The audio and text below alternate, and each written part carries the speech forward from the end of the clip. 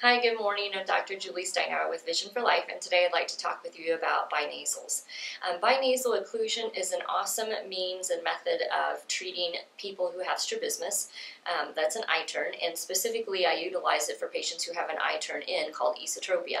So I have some things here today. I'm not painting my nails, however, I did apply some binasals just a little bit ago on these glasses.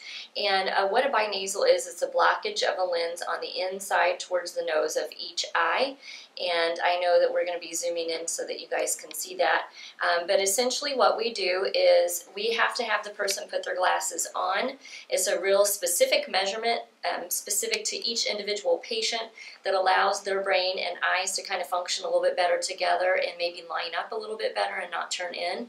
And so we utilize this little wedge called a Streff wedge and find a specific spot that's important for them, and again specific to each individual.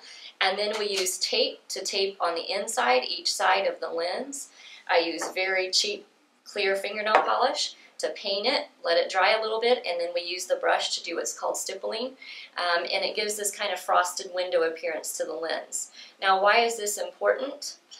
What's important about it is that what we're trying to get is the eye turning in. We're wanting to get it to line up straight. And the problem is that an eye turning in utilizes the field over here of vision instead of the field over here for vision.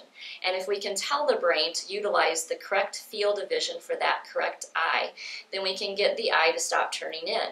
So we get it to do something stopping cross-fixating. So we get it to fixate in the right field. And so by using these glasses, binasal occlusion glasses, we can get that process to stop. And then in turn, get an eyeball to line up straight, which is what we're looking to do. So for more information about how we work with our patients who have strabismus or esotropia, then go to our website at visionforlifeworks.com. Thank you.